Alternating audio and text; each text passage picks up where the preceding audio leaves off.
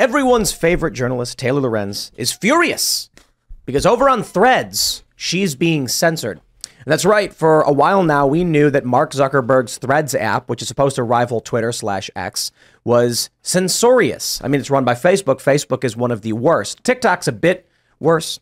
But this matters because we're now getting reports that Walmart is joining the advertiser boycott. And well, we were initially thinking of launching the story with a comment from Dick Durbin, Senator out of Illinois, Democrat, saying that we should be enlisting illegal immigrants, non-citizens, into the army because of the shortfall.